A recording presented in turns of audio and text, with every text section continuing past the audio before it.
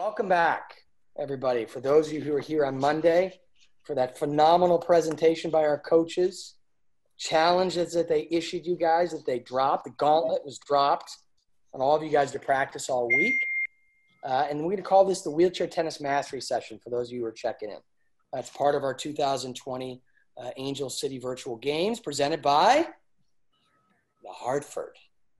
Right, Dana? Yep. Okay. I am your host, Jason Harnett.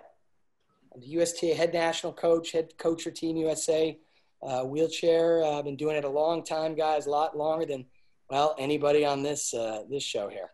But anyway, I am excited, as always, to be here with you. I mean, Tiffany's like, hold on a second. I've been around a long time. That's true. But I'm happy to be here. Before we get started, we have a few things that we got to get through. Number one, please remain on mute for the duration of the session so that everyone can hear the coaches. So when the coaches are talking, we don't want any background noise, any of that stuff going on. If you have any questions or comments, just write them in the chat. We can always get those questions probably at the end. We want to try and get through the presentation so we make sure we get it all in. We recommend when the session begins for you guys to go to the top right-hand corner of your Zoom screen and make sure you are on active speaker view. So you can see the coaches on the bigger screen when they do their presentations. So that's important. Today's session, we're going to ask all non-adaptive athlete participants to add the word supporter to their name in the Zoom box. Okay, so that's important as well. You can do this by clicking the three dots in the right-hand corner of the box, of your box, and selecting rename. Very simple, supporter. And again, that's for all non-adaptive athlete participants.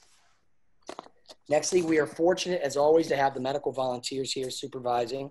So if for any reason you guys don't feel good, you're overdoing it, whatever, you're outside, it's a little hot, go ahead and you can check in with our medical team. And again, you don't have to push yourself too hard because this is really a learning.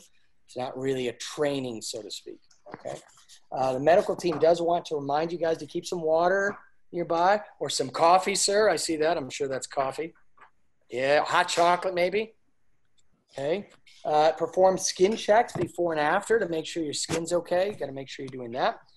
And make sure your name on the Zoom is the same name you use to register because we want to make sure you're, coming through in the right spot, that your camera is on so we can keep a safe view on everybody. So please, if you have your cameras off, turn them on for us. Medical's here every day, 30 minutes before and after our Monday, Wednesday, and Saturday events.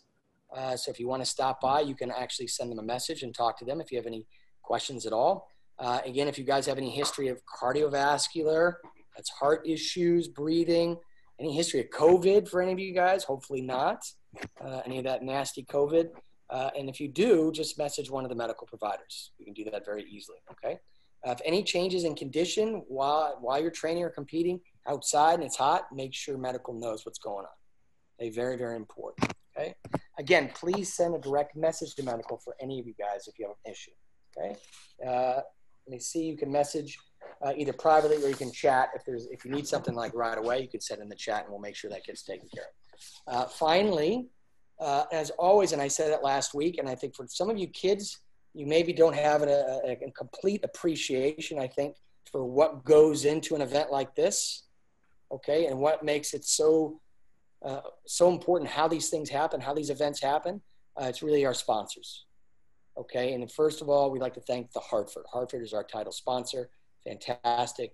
And they are the presenting sponsor for the 2020 Angel City Virtual Games. That's the Hartford. Huge. Yes. See the bands that Dana and Kaitlyn are holding up. Other sponsors, big thank you to Adaptive Apps, Michelman and Robinson LLP, and my employer, the USTA, the United States Tennis Association, for helping sponsor this session today and Monday. So if you joined us on Monday, you may recognize our three coaches here. That would be Dana Mathewson. Wave, Dana, so everybody knows who you are. There she is. Kaitlyn Verfuerth,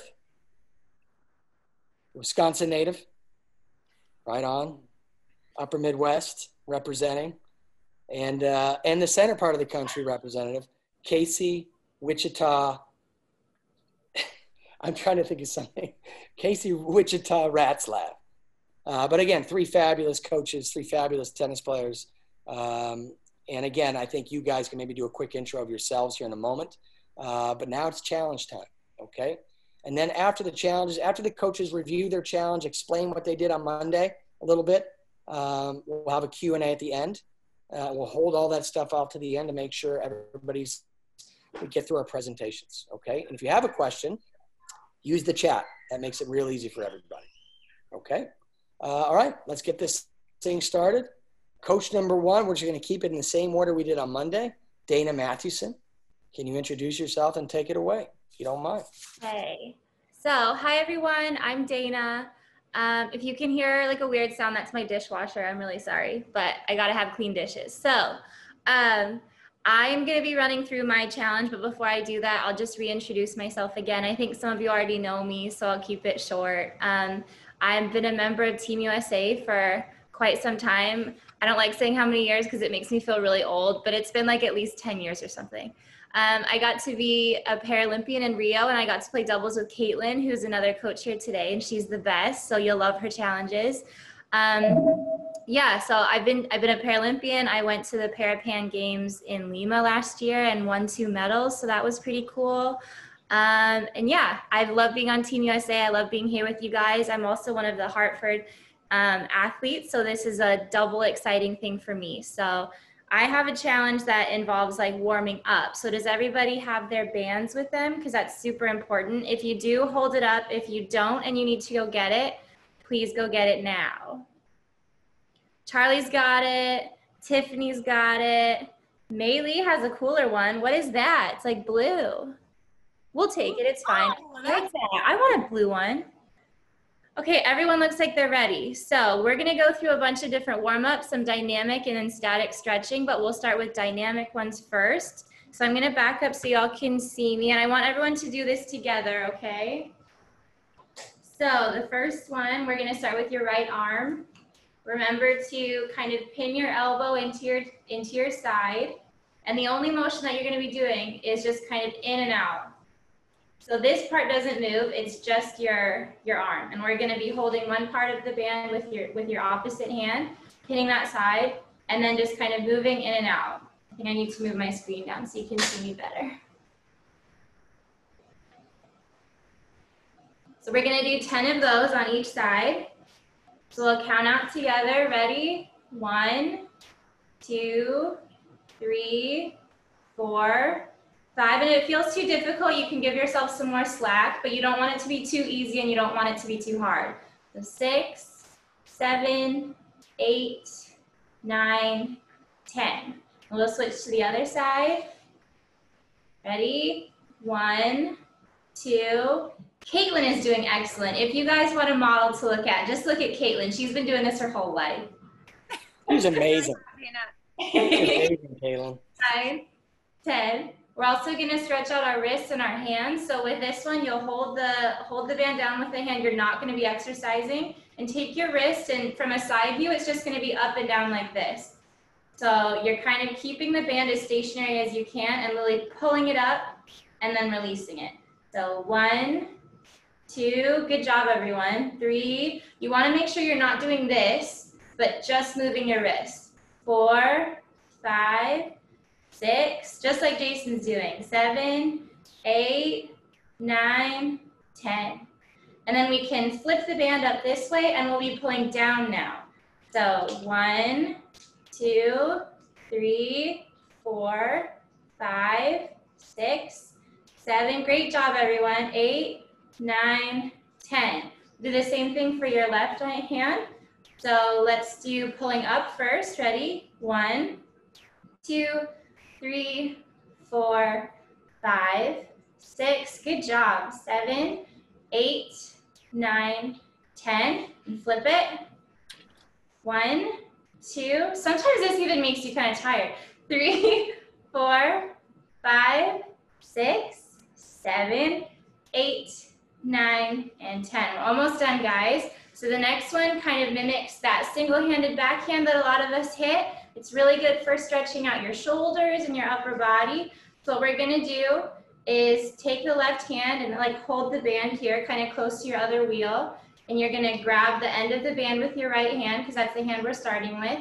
You're gonna twist as much as you can, and then pull up like this, almost like you're kind of waving goodbye in a really theatrical way.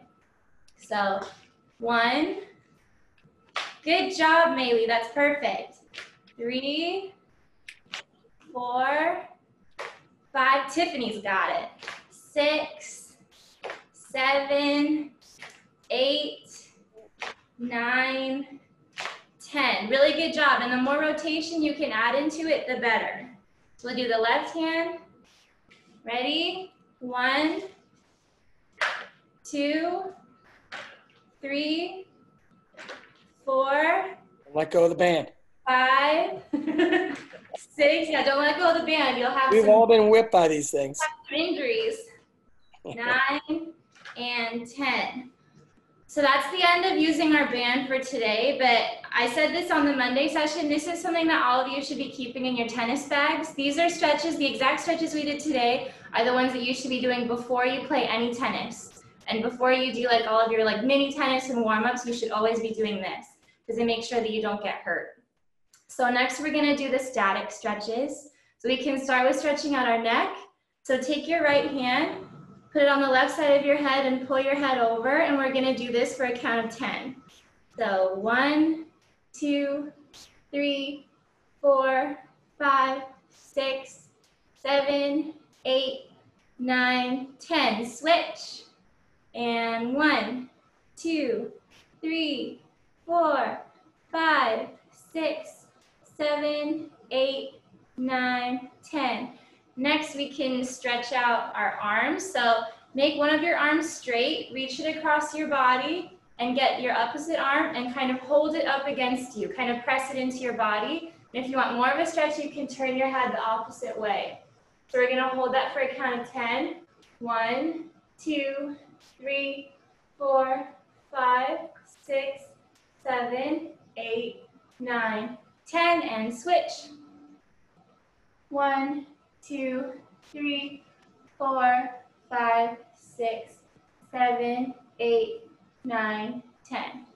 So those are all the stretches we're gonna do today. There's lots more that you can do. You can do stretches like this. You can kind of bend over. You can do whatever you need to do, but make sure you do some form of stretching and pushing before you play tennis. So I'm gonna send it over to Kaitlyn now for her challenge. Hold on real quick. So excellent job. We did have a request for some of the visually impaired athletes here. Yeah, just so when we describe stuff, I'm just seeing this note now. Just a description as best you can auditorily. Try and really be descriptive in what you're saying as you're doing it.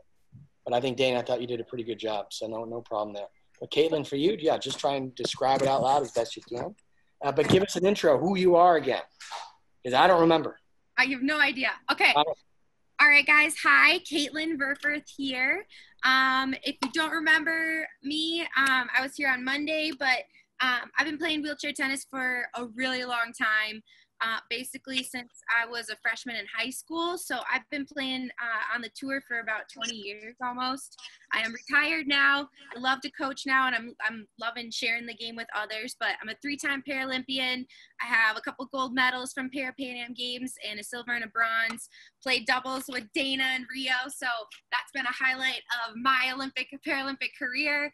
My challenges for you guys were, if you remember, if you didn't have a racket, you could use a frying pan or sock. I don't have those on me today. I apologize, but I do have a racket and a ball. So if you have a racket and a ball, that's great. I have a frying pan. Yeah, Dana, can you grab one for me? And a sock. You have a sock or ball or any kind of ball. It could be a lacrosse ball. It could be bowling ball. No, maybe not. Well, not any kind of ball. Sorry, let me be a little more specific. Could be a tennis ball, a lacrosse ball, a bouncy ball, any kind of bouncy ball that you might get out of a vending machine at a store, something like that. Anything that bounces, a soccer ball maybe, that might be a little too big. But my challenge was for you guys, number 1 was to do some self-rallying forehands. So basically how that was is if you were a righty, you're going to put that racket or frying pan in your right hand. You're going to put the ball right on top in the middle of the strings or in the middle of your frying pan. And to start your self-rallying forehand, all you had to do is just turn the racket sideways so your strings start facing away, and let that ball drop, and then try and catch it underneath it. So let it drop, bounce, and then catch it. That would be 1. And I think my goal for you guys was to get at least 5 in a row if you could. So just put that ball on the strings, turn it sideways, 1, and then we'll go. We're all doing it together. Does everybody have their racket or frying pan? Okay, cool. All right, and then we'll go 2, 3, 4, and 5. All right, so that was my first challenge. My second challenge to everybody was, I believe it was a little obstacle course of pushing between 2 chairs. Because remember, in wheelchair tennis, we have to get used to using just kind of one hand and using our hips a little bit to get around the court, because our other hand is constantly pushing with that racket. So my challenge, I believe, to you guys was just to hold the ball on the string.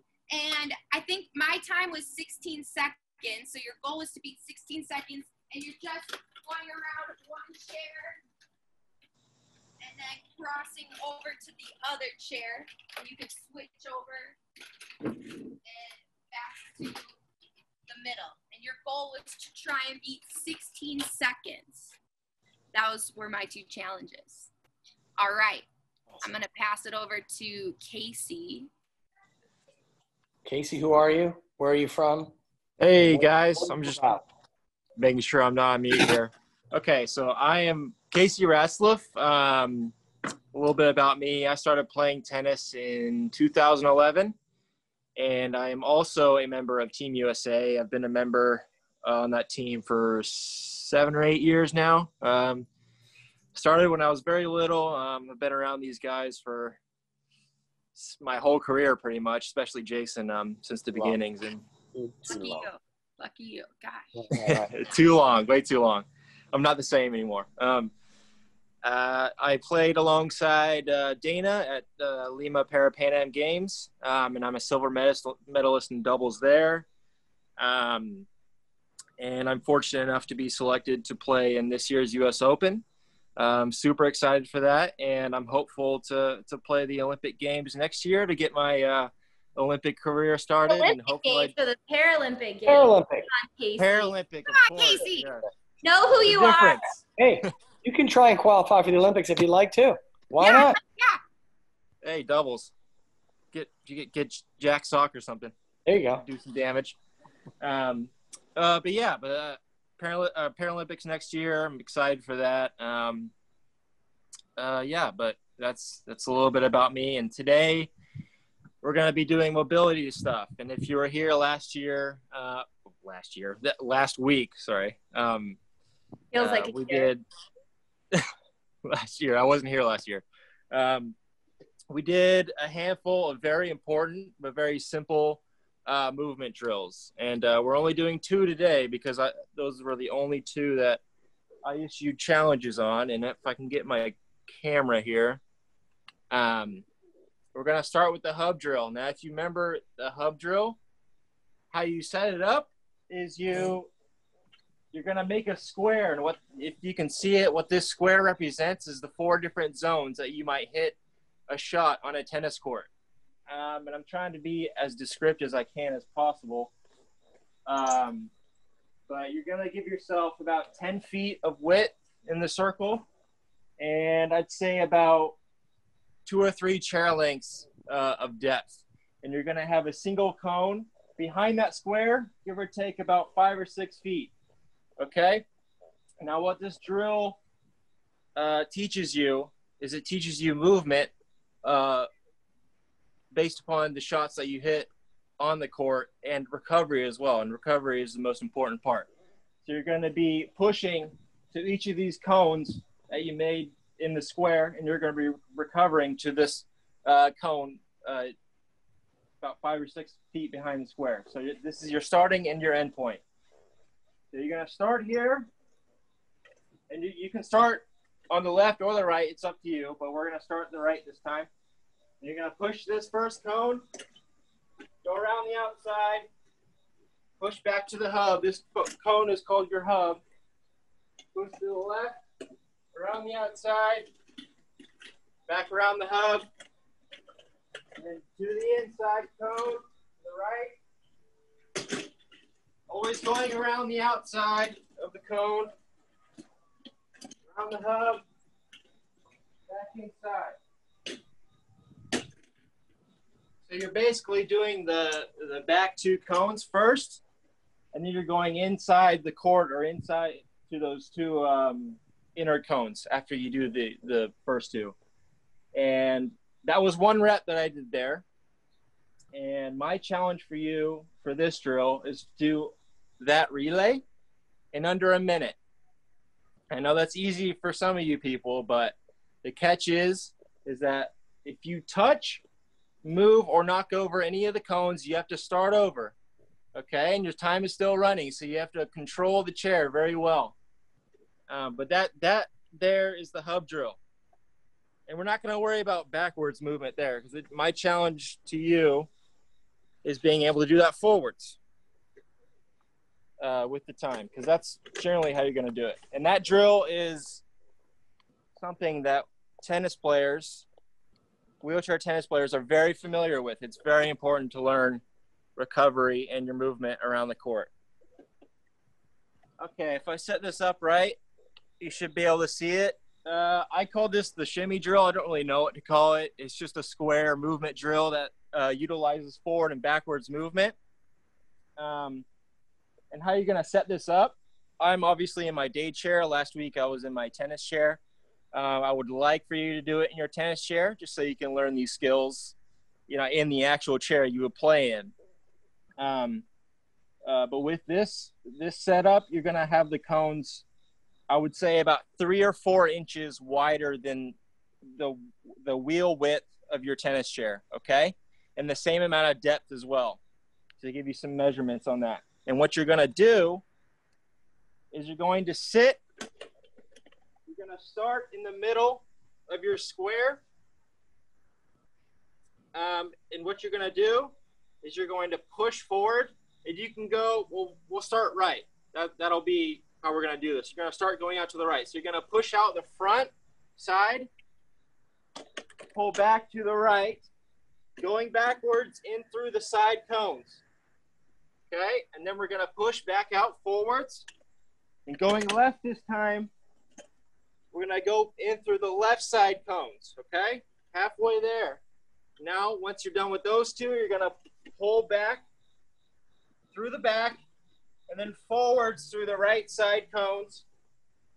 Back to the center, recenter yourself, pull back, backwards around the left cone, and then back through the side.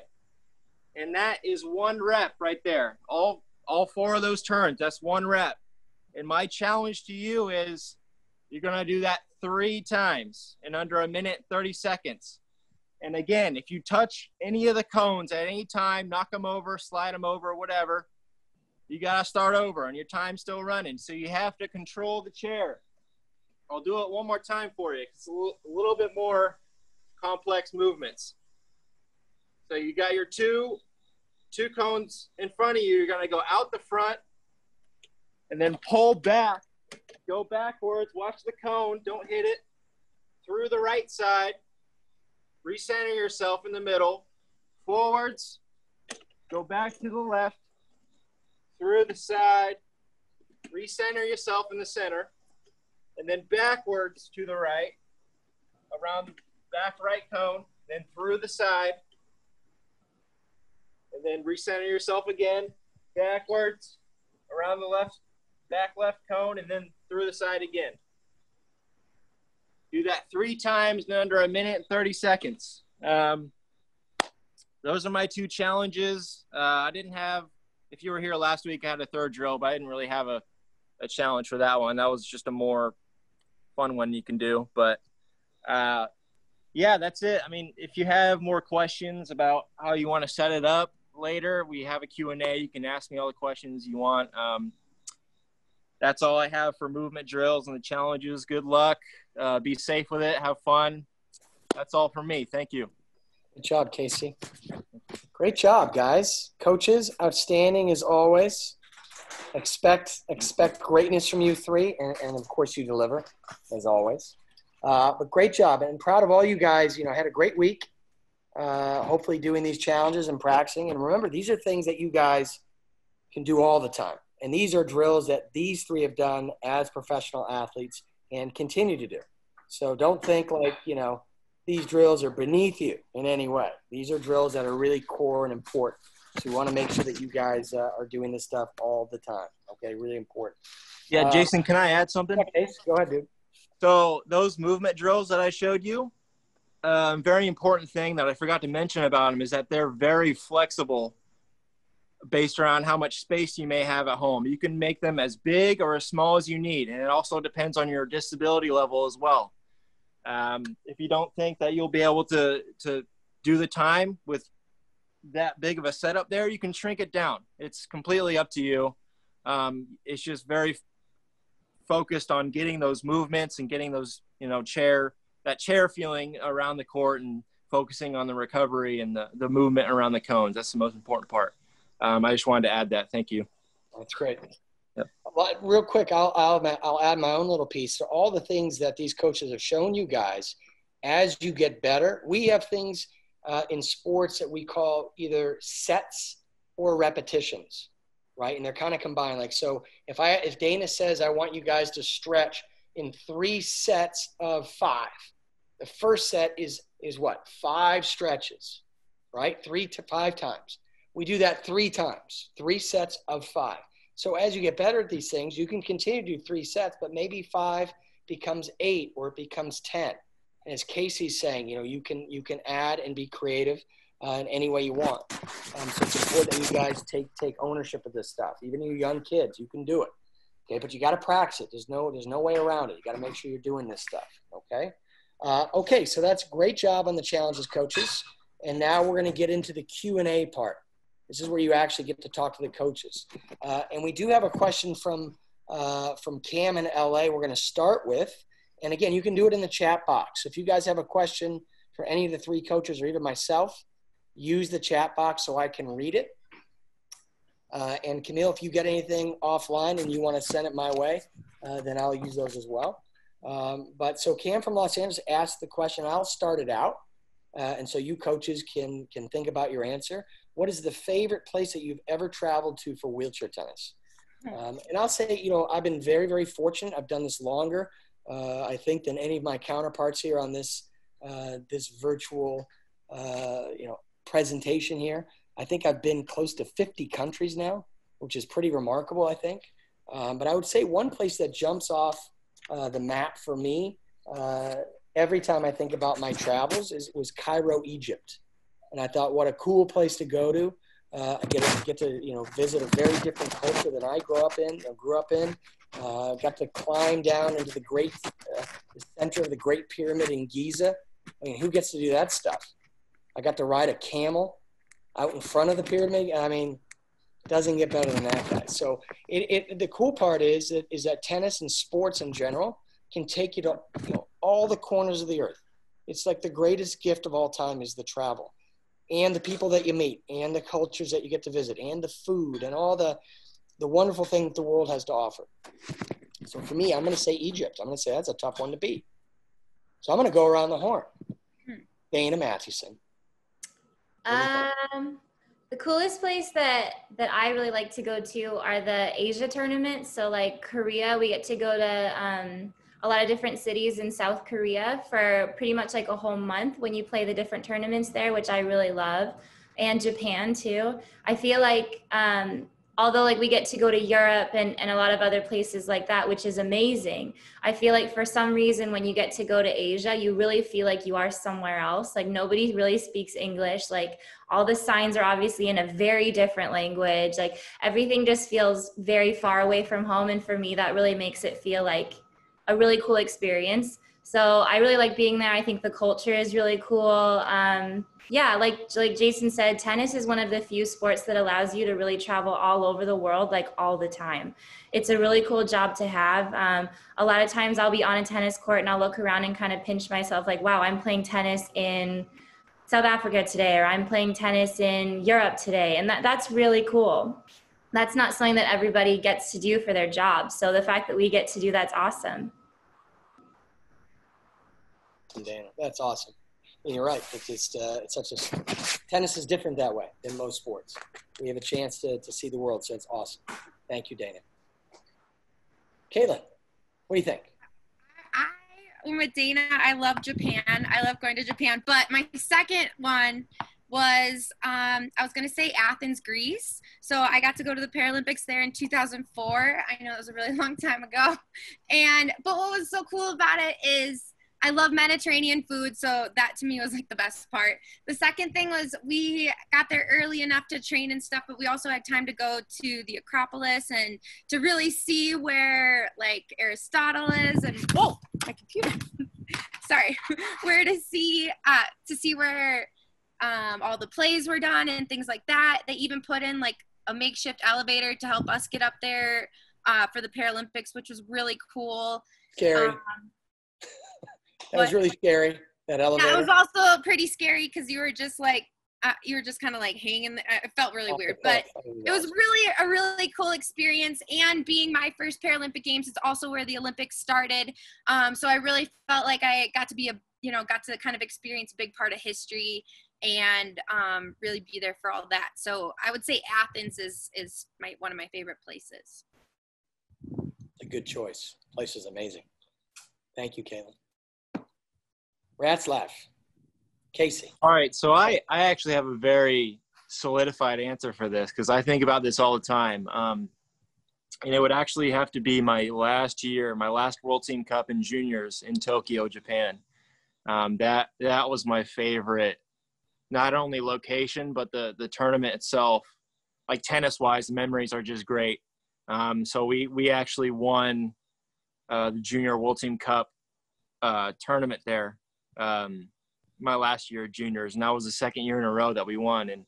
And Tokyo itself, and I had played a tournament before that in another neighboring Japanese city before World Team Cup, and just my whole stint in Japan was so enjoyable. I love the culture over there. The people are so nice. Tokyo is it's such a unique city, and I remember my family. Like my whole family was there as well to get to watch me play, and that's like never happened before up to that point. And I just have a lot of good memories tied to that city. And obviously, I have the Paralympics to look forward to. They're in Tokyo, so that's extremely exciting. That adds to everything. But I'm so excited to go back to Tokyo. Yeah, it was great. I mean, that's the one place where I'm like, yeah, that was like my favorite tennis memory and favorite place I've been to. But a close second, and this is like my unique answer, would have to be Israel, World Team Cup last year. I really enjoyed Israel. It's a very historical place, very old, very beautiful too. It's like tropical there. You feel like you're in Miami almost. It was an amazing experience too. I had a great time with my team and everyone else, and it was awesome. So those are my two answers. Those are great choices right there. Phenomenal places. Yeah, we hope to go back to those places. They're just special places. So thank you for that, Case. All right, we'll go to the next question. We got a question from Dennis Jordan. Sir, thank you. I see that he's looking intently. He's like, I want to know. What is, and we'll start with you, Dana, what's your favorite type of tennis court? Hard court, by far. I do not like clay at all. Grass is fun.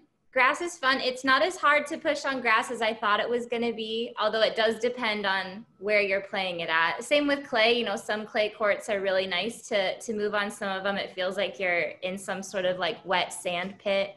So it really depends. So I love a hard court. It's easiest to push on. I think that the way that I like to play tennis really suits itself more to like a hard court setting. I just really don't like that clay gets everywhere. And then you find it for months and months and months on all of your stuff. Your shoes are ruined, your chairs. I could go on. I really don't like it. But I think other people like it. I just don't. Well, Faith, for those of you, that's the right answer, by the way. Hard court's the way to go, guys. Yeah. But really, for you guys who are new to tennis, there are lots of surfaces in tennis. All right, we have the Grand Slams, which some of you may have heard of. We got the U.S. Open coming up that Dana and Casey are going to be attending and playing in, which are on a hard court. Then we have the Australian Open in January, which is also on a hard court. Then the French Open comes up in June, May, June, which is a red clay, right, which is a little bit of softer clay. And there's also something called Hartford, which is a green clay, which is more common in the United States, especially here in Florida in the South. And that plays differently than the red clay. And then we also have the grass courts of Wimbledon, and that there's a whole season for grass courts. But there's also rubber courts for indoor courts. There's something called OmniTurf, which is like an artificial grass with sand on it. And there's all sorts of surfaces that are used in the sport, which also makes tennis very cool, very challenging. If you're playing great, but we put you on a surface you're not so happy on, it becomes a huge challenge for you. So that's where tennis is really, really cool. So let's go on next. Kaitlyn, favorite surface? I love hard court, but I really hate that grassy, sandy court. That's awful. My least favorite, but I do actually really like clay. I love going to Europe, and I really love playing on the red clay because I like to get down and dirty. I'm more of a grinder type player. I like to get into the points, and I also like that clay is a little bit more of an equalizer. So like if you're playing somebody that hits the ball really hard and flat, it bounces a little bit differently, so it doesn't come at you as hard, I don't think. And so I feel like it kind of slows it down a little bit, and you're able to set up and maybe hit a little bit a bigger shot that you wouldn't be able to hit on a hard court. So I really like clay, but I love playing on the red clay in Europe. I don't really like playing clay tournaments here in the States because I don't really like the green clay for some reason. I prefer the red because you can really slip and slide, and so that would be my favorite under hard court. Casey? Awesome. Hey, real quick, Case, before you jump in, it's also important to note, as Dana pointed out as well, pushing is different on every surface, right? The hard courts are going to be the easiest because it's flat, and the ball bounce is true, right? Because if you get on dirt, on clay, sometimes the ball is slower. It may hits a little rock and bounces to the right or to the left. That can happen. But clay is also a little bit tougher to push on. And Kaitlyn loves that grind, but clay can play differently. If it's a little wet, a little dry, plays different. Grass is extremely difficult to push on, but you can get used to it, but it is very different than the other surfaces. So it's cool that the surfaces not only push differently, but the ball bounce on grass tends to be, the first bounce is going to be probably okay. Second bounce is definitely going to be lower, right? If you're taking that second bounce. So that makes the pushing on the grass very, very challenging. Just a different style of game you have to play. So it's kind of cool. Casey, what do you think? Yeah, so my answer is actually, I'm unmuted, right? Yeah, okay. My answer is actually very similar to Kaitlyn's. So I pretty much live on hard court here in the Midwest, and it's got to be my favorite. I feel like it's just like the standard way of playing tennis. It's on hard court. It's just how tennis should be. But at the same time, I love playing on clay courts. Just the nitty-grittiness of it. I consider myself to be a more physical player. So I love to grind and push through that clay and just have long points and get dirty as well. It's just something I love about it. And yeah, it is a mess though. You do have clay like on your chair for weeks and weeks and weeks. And I don't know. I have good results on clay too. I really enjoy playing clay. It's just it's almost a more primal way of playing tennis. It's just pounding it, It's awesome. I love it. But the hard court is probably takes it from me. And I've never played on grass before, but hopefully one day. Yeah, one day. Great answers, guys. Great answers. Thank you, David, for that question. It's a good one. Tiffany asks, have you guys been training in quarantine? Good question. Dana? Well, in the beginning of quarantine, when we were all in lockdown, we had to pretty much limit ourselves to doing tennis indoors, which is not the easiest thing. It's not like basketball where we can kind of like set up a hoop and then kind of like work on our shots, because you can't really bring a tennis court inside. But actually, I guess that's wrong, because when I lived with Mackenzie, who's another member of Team USA, we built like a mini tennis court in our living room, and we were kind of like playing around with mini tennis there. So that was actually really fun. So you just kind of had to get creative, which is what we did. But you do a lot of different like home workouts. We're lucky enough with the USTA staff that they designed some workouts for us to do at home. And so Mackenzie and I were doing that a lot during the time where we couldn't really like leave our house. Lucky enough, like tennis is one of those socially distant sports. So we're able to go back to training now. So I've been able to go and play on a real tennis court now for about maybe like a month and a half, 2 months. So luckily we're not really training at home, but it is something that it was difficult, but I think it really kind of taught us all to be really innovative. Great answer. Perfect. Kaitlyn? Well, I have, since Rio, I pretty much retired from playing wheelchair tennis, and I'm trying a new sport called paracanoe. So if you look behind me, I have this huge boat, and thankfully paracanoe is on the water. So I was on the water almost every day during quarantine. Greg, my partner, was helping me a lot get out there. So I also have an ergometer, which is something that you can paddle, and it's just like a stationary kind of bike. But I've been paddling on that as well. So, but I do teach tennis, and since quarantine, I had to get a little bit more creative. I had been using Zoom platform to help some of the kids that I teach in the schools, just working on our up taps and down taps, self-rallying and all that kind of stuff. So I had to get a little innovative. But tennis is great because if you have a wall, you can always hit against a wall. If you have a partner, a brother, or sister, you can work on some ball eye-hand coordination skills. So just got a little innovative with that, but you can always work with the ball and some kind of, and if you have a racket, but yeah, that's kind of what I did. Lucky being on the water. I love that. Awesome. Case, what about you?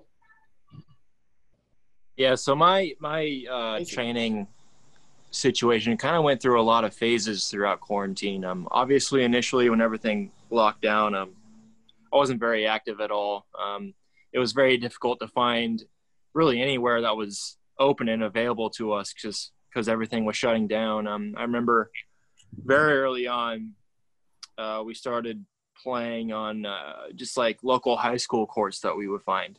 And me and my coaching crew here would look around for coaches, but then those shut down, the school shut down, nobody was allowed on school grounds, and we would just basically search around for open parks that had courts there, and luckily there was one very near where I live, and we would train there every day for months. It's just in a local county park, and so that was my situation most of quarantine, I would say. And what makes my situation a little bit more unique is that where I train primarily is on a university, and we weren't allowed to be on university grounds for the longest time, and that opened back up probably a month, maybe less, but not that long ago. And that's where I've been training now is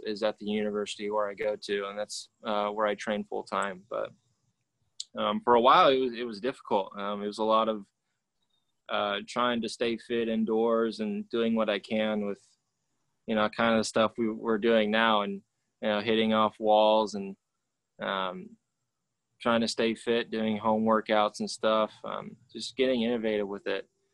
But it was difficult, but fortunately, I got some really good time on court once things started to open back up again, and it's fortunately enough, there are plenty of courts that are public and you can go to, whether it's in a public park or neighborhoods or whatever. If you look, you can always find something, I think, but you can always do, stuff at home, kind of like the stuff that we're doing on these meetings. But it was interesting. It was very interesting, but it was good. It ended up being fine. So. Yeah, great answer, because I think we've all learned how to become more innovative and more creative in everything we're doing.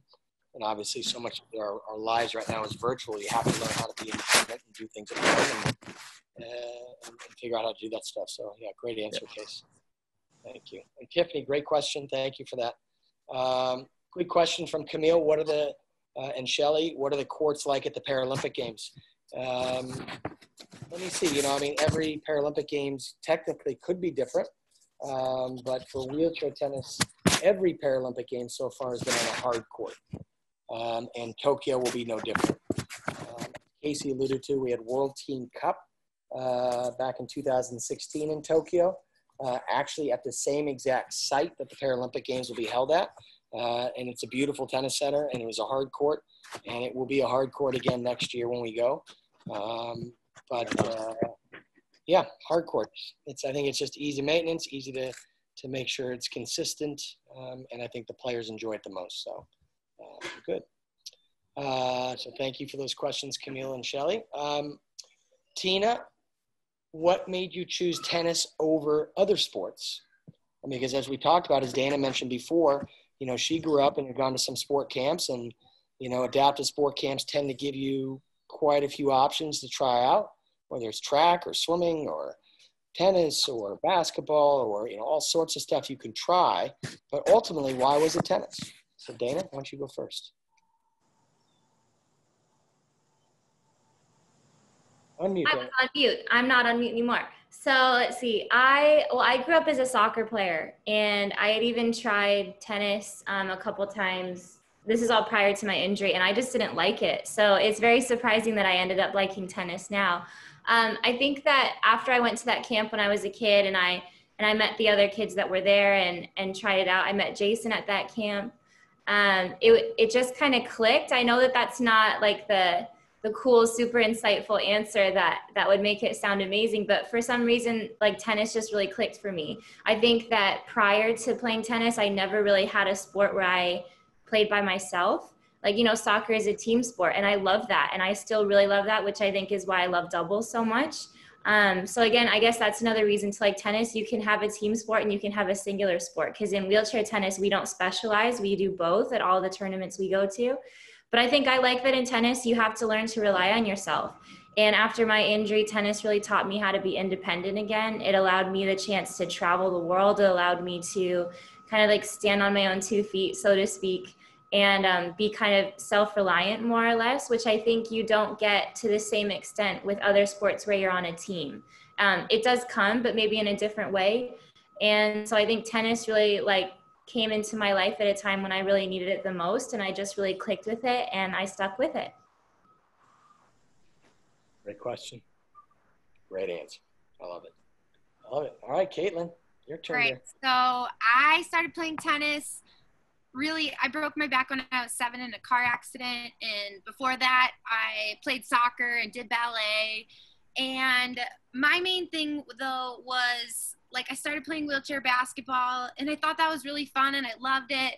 But I wanted to play wheelchair basketball all the time, and what that meant for me was I had to find 5 other people, or 10 other people in wheelchairs to be able to go to a court and play, or 3-on-3. And so what I realized that why I started playing tennis is the cool thing about wheelchair tennis is that it's inclusive. So I actually really started playing on my high school tennis team. And the only rule difference is the wheelchair player is allowed 2 bounces. But honestly, I just wanted to be able to go out and compete and play a sport with my friends. And just because I'm in a wheelchair, it was an equally levelly playing field with the 2 bounce rule. And so it wasn't until after my first or second year at high school playing tennis on my high school team did I learn about the tour, and that there's a whole wheelchair tennis tour. And then I think I went to finally my first tournament, and I met Jason and maybe Dan James at that time. And that's when I learned about wheelchair tennis. And then I realized wow, you can go and play all over the world. And the other thing that kind of drew me in was if you're good enough and if you can win, you can make some prize money. So you can make some money in the sport. Whereas in wheelchair basketball, there's no money if you go and play in the canoe, in the kayak and canoe. If I win, I don't get any money. But that's the cool part about tennis is number one, it's inclusive. You can play with your family and friends. You can play on a USTA league. You're just allowed 2 bounces. And secondly, if you want to be pro or go big, you can make a little money, and it gives you a little incentive to work harder. So that's why I chose tennis. Awesome. All great reasons, both you two. Excellent. All right, Casey, Your answer. Okay, so my story with tennis and how I fell in love with it is a little unique in that, like, even when I was just beginning, I was exposed to a lot of great people and great resources, and why that is because I wanted to play sports growing up. I grew up in an athletic family. They all played sports. And I wanted to be a part of something, whether it was a team sport or whatever.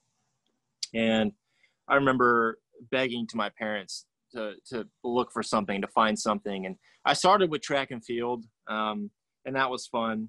And I even skied a little bit before that as well, both water skiing and snow skiing. And that was really enjoyable as well.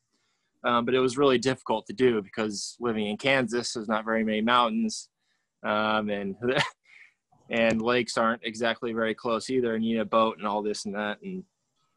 But I mean, we looked around, and eventually I stumbled across this adaptive sports clinic that I went to at one of our local schools here, and we found wheelchair tennis, and the man who was running the wheelchair tennis exhibit was none other than Nick Taylor. So from a very early age, I was exposed to a very high level of tennis and very high level coaching, because Nick Taylor is a multiple-time gold medalist. He's been playing since the dawn of time.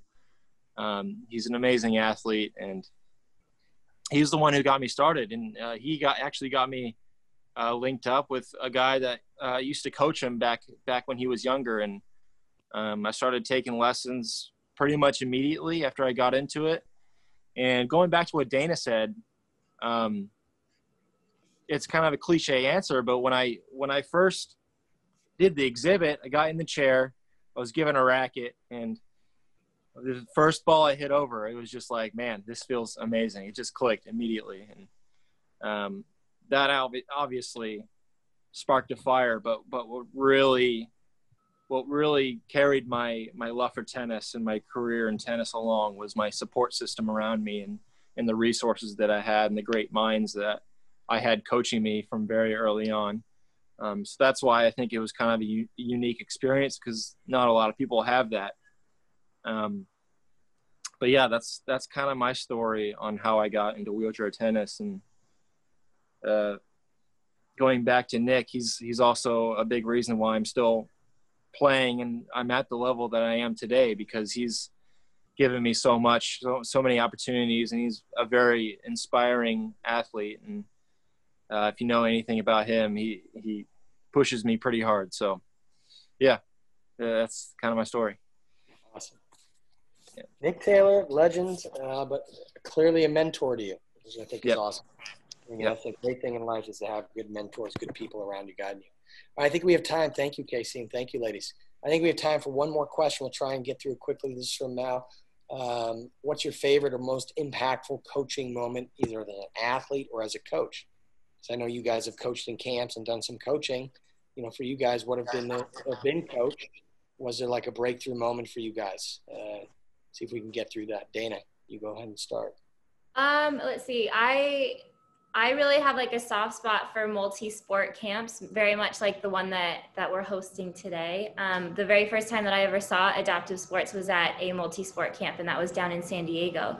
And so for me to have attended a bunch of camps like that, and then to later be asked to help with like the USTA's junior camps later on as a coach, was always really cool for me. I think it's always really important to give back, especially in the world like ours, where it's a little bit kind of small, and it's only going to grow when people like us that have maybe like come through these camps to give back and to help things grow like that. So for me to be able to kind of be on the other side of it and teach tennis to a kid that's very much in the same position that I was years ago is really heartwarming to me, and I really love it. And you know, there would be times where there would be young girls who are like, I want to be like, you know, I want to have the same racket as Dana, or things like that. And those are things that, you know, really kind of like make you pinch yourself, like, wow, I'm really a role model to someone, and someone really looks up to me, and that's a big honor. And that's something that I take really seriously, and really kind of continues me to want to inspire others the same way that I was inspired. So I don't think I have one specific moment, but anytime that I get to give back and do things like this or coach any sort of camps is like my favorite thing. Awesome answer. Perfect. Kaitlyn. I feel so lucky every day. I am really only teaching tennis right now. So every day I feel so lucky to be able to share the sport with others. And, as soon as I can teach someone how to hit that forehand perfectly or that backhand that we've been working on for so long, I just get so excited inside. Like, it's an amazing feeling for me to be able to share the sport with others, and just being able to get on a court every day with somebody and be able to teach them how to hit a forehand properly or how to hit a backhand properly.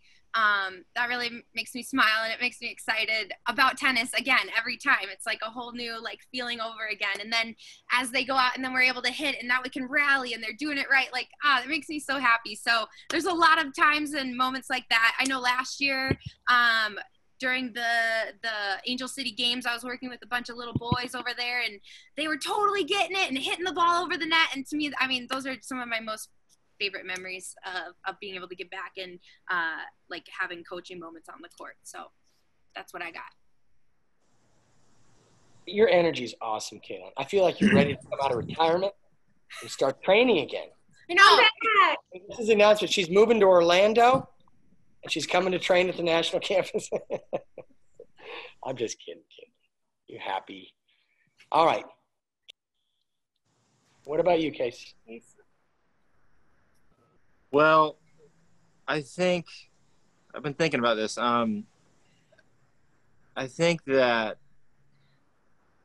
the most important memories that I have when it comes to how I was affected as a player and as a coach, because I have a little bit of coaching experience as well. I have a group of kids that I coach here every summer, and I've done some coaching for middle schools as well. And some of my most impactful memories that have both helped me as a player and as witnessing how coaching wheelchair tennis can be is the junior camps in Mission Viejo.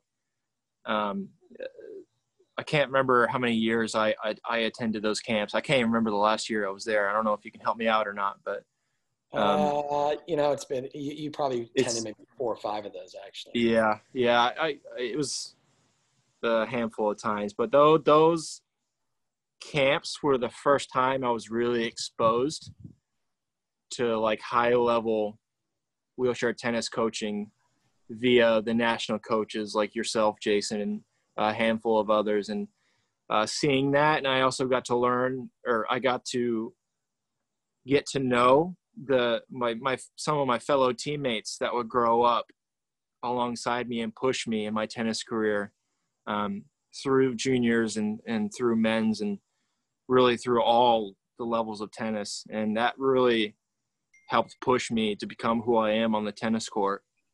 And just it exposed me to that, level of tennis. And at that point, when I started going to those camps, I didn't really know the extent of what it could be. And I'd never really met that many people who, were interested in the same sport, I don't know how to explain it, but those were really important years for me. And getting to know all those people and learning about all their backgrounds with athletics, and getting into wheelchair tennis. And that's where I got to know my, longtime friends who are still national coaches, such as Jason. And those were just very raw and important years of my life growing up, and they really shaped who I am today. Phenomenal. And I'll say on my own, the junior camps, like he's talking about, camps like this. And Clayton is here. Big thank you to Clayton, as always. It's like, if you're a teacher, guys, and the principal of the school comes in and sits down in the back of the room, that's Clayton right now. He's overseeing it. I don't like that reference to the principal. It's good. I mean, the principal that we love. That's the principal that we all like, not the one we didn't like, the one we like. No, I love just hearing the stories, guys. Thank you, coaches, for being here and, supporting. It means a lot to our whole team. It's our pleasure. Our pleasure. And as Casey said, and as Clayton just alluded to, I mean, these camps are so important for you guys to meet other kids and other people who are involved in this side of the sport.